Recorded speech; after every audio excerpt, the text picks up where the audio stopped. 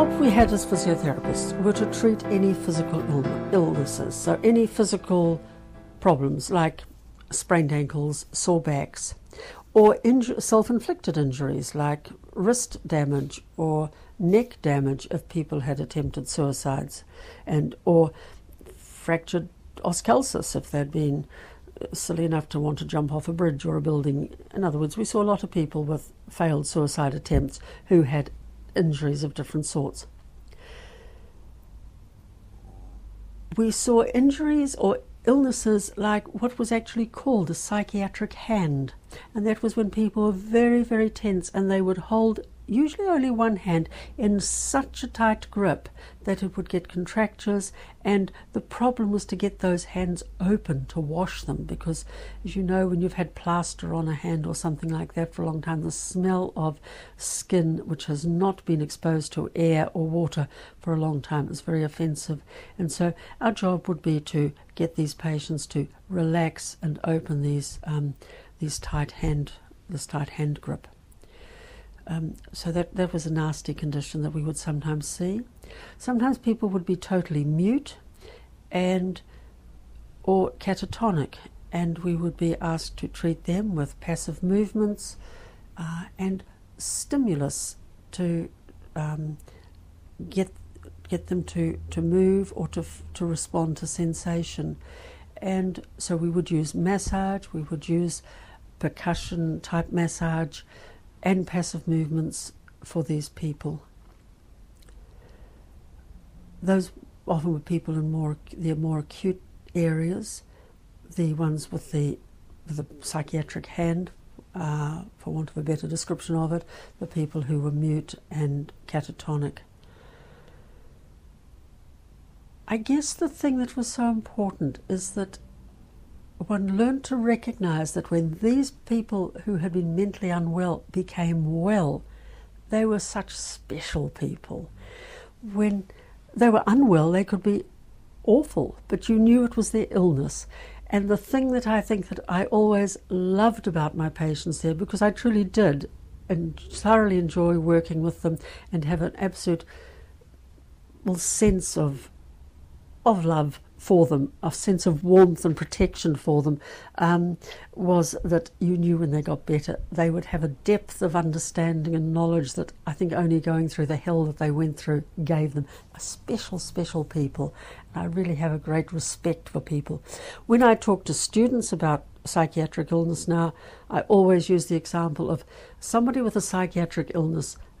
If a physiotherapist is treating somebody who is maybe odd or difficult and so on, and they're perhaps psychiatrically ill, imagine they're really carrying a Father Christmas-sized sack of difficulty on their back, and they are trying to walk normally and lead a normal life in spite of this colossal burden that nobody else can see, but it's within them, and they struggle to go forward.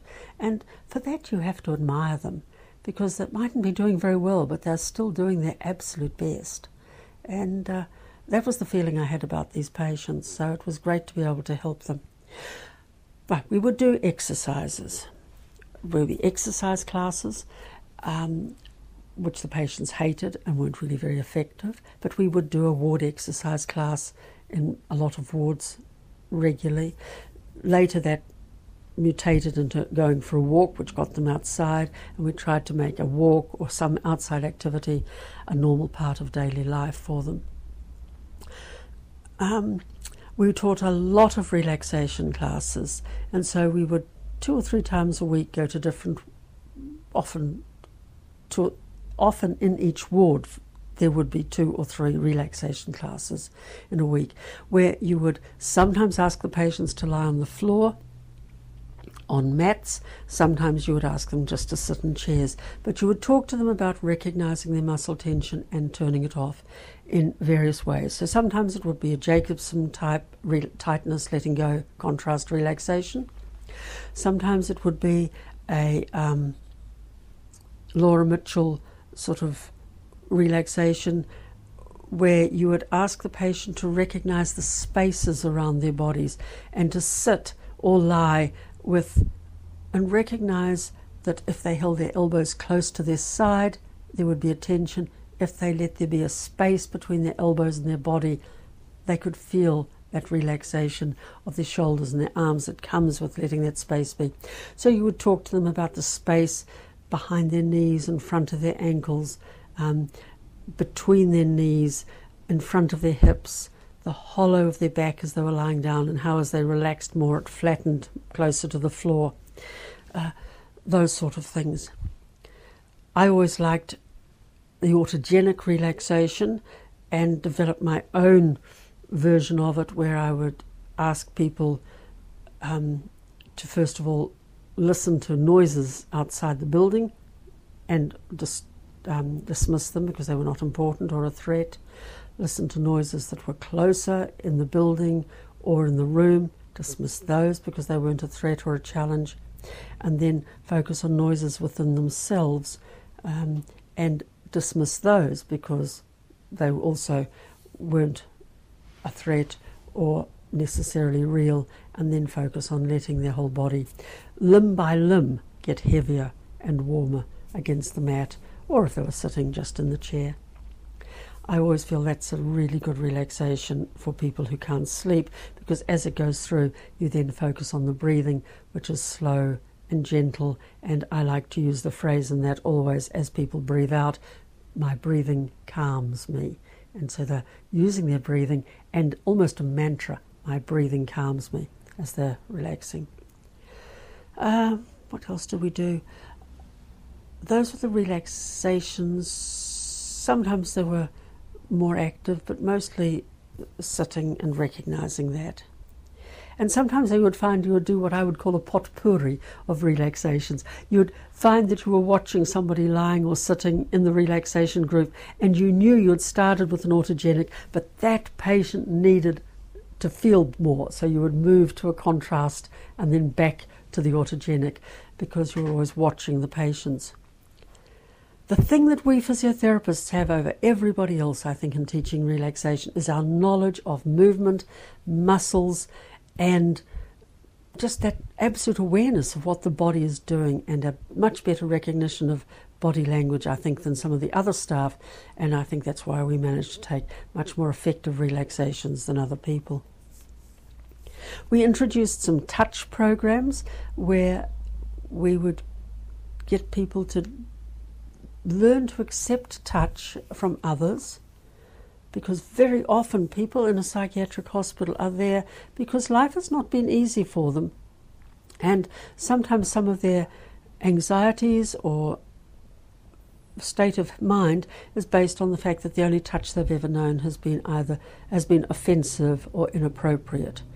And so to be touched takes a big learning curve for a lot of people. And we would do sometimes touch programs where we would get people who would accept each other to do things like sort of raindrops on their backs, or different touch, different movements to each other in a safe environment.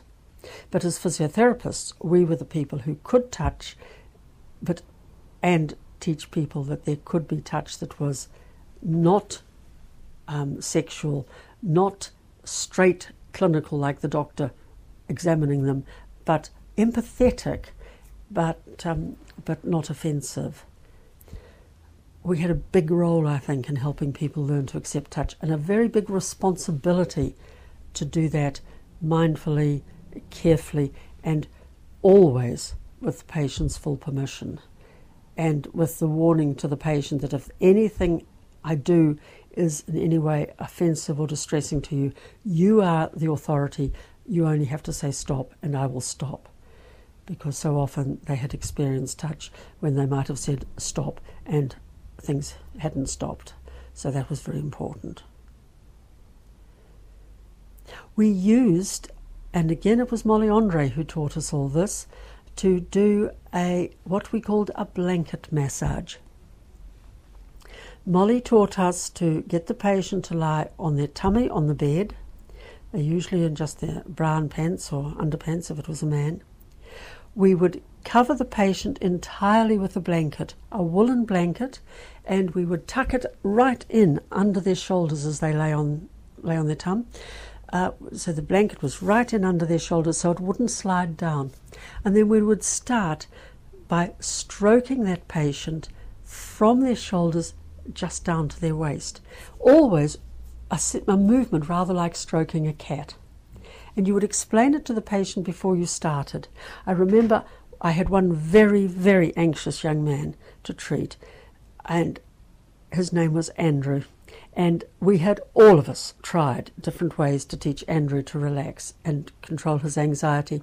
So on this day, I had decided, as a last resort, that I would try a blanket massage on Andrew. So I got him to lie on the... I told him what I was going to do. And to demonstrate to Andrew, I laid pillows out on the bed in the shape of a body, and I covered the pillows with a blanket. And I said, Andrew, this is what I'm going to do. Over the top of the blanket, I am going to stroke just down to your waist. And then if you're acceptable with that, I'm going to stroke all the way down your body to the tips of your toes. And I demonstrated on the pillows over the blanket how I was going to gently stroke his body like that. And Andrew, who stammered very badly, stepped back towards the door and looked at me in horror and stammered out at me, but, I'm not into that sort of vice. I couldn't get home to tell my husband about it fast enough. But when you did this massage, not to Andrew, but to other people, I felt it was terribly important to recognize how much sensation and empathy was transmitted through your hands. Because if you just stroked casually and let your mind think about what you were going to have for tea, what you were going to do at the weekend, or what had happened yesterday, I'm quite sure that that transmitted to the patient. So this blanket massage was very powerful means of communicating. The patient had a blanket over the top of them, so they were separated from you, but you would stroke gently from their shoulders all the way down to their toes. And the other thing I used to think was very important, because we tried it on each other, was that if you stroked from the shoulders over the buttocks and right down to the toes, as you got to the toes, you had to stop positively. If you floated off, it was left as an incomplete sensation. So this focusing on what you were doing, really empathizing and relating to the patient with every movement of your hands, I thought was terribly important. And I remember treating a young lass with severe anorexia, and her anorexia had developed because she had been very abused by a family member, and if she was under a certain weight, this person would not touch her. So it was her goal always to be extraordinarily skinny so that she would not be at risk. And she was said to me that she walked around, she is so dissociated from her body, she described herself as walking around 5 feet above the ground. She ignored and totally shut out all physical sensations. She talked about the fact that even she got grossly and dreadfully badly constipated, but she said if she had any body sensations, even the urge to go to the toilet, she would just dismiss it and she would not react to any body sensations. She ignored them. So we used body massage for her, and she loved it. And she's one patient that I use blanket massage with often for quite a long time, and we did it from the front as well in time with her. But she would say that always she dissociated her body, but after a blanket massage she would be aware of her body. At first, she said, for an hour or two, and after we'd done it, and we did it on probably twice a week for about 6 months, by the end of that time when I finally discharged her, she said she was actually being aware of her body from one treatment to the other. And so it was a way of making her aware. And because of her condition, it was after quite a long time we did it to the front as well, which was tremendously challenging for her. But always she was covered by the blanket. And sometimes you would start to include the head as well as the part that was covered with the blanket. But always I would tell the patients what I was doing, and if I was coming to the end of the time, I would say to them, this will be the last stroke, so they knew that I was coming to the end of that treatment. Tremendously simply powerful, simple type of treatment, but extraordinarily powerful.